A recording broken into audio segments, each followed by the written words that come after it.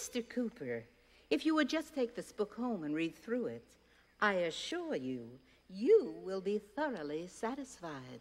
I'm sure you will find that it makes good reading. It's on the Oprah list. All right. You've sparked my interest, old man. I'll look through it. And you'll trust me to bring it back? Why, certainly.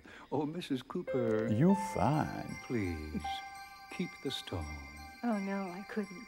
Dear, it's a gift. Have some slightly used dress shields, too. Thank you. You're welcome. Come on, let's get out of here. I'm sure the compilations of a madman will make good reading. Oh, and Mr. Cooper. You're welcome. A few words of caution. If you decide to dabble with any of my spells, for whatever reason, You're welcome. be sure Do not it again. to toy with any that aren't entirely there. You insulting my sperm count? I'm afraid that over the years, some of the pages have become brittle, Like the missus here. and sections have broken off. Again, like the missus here.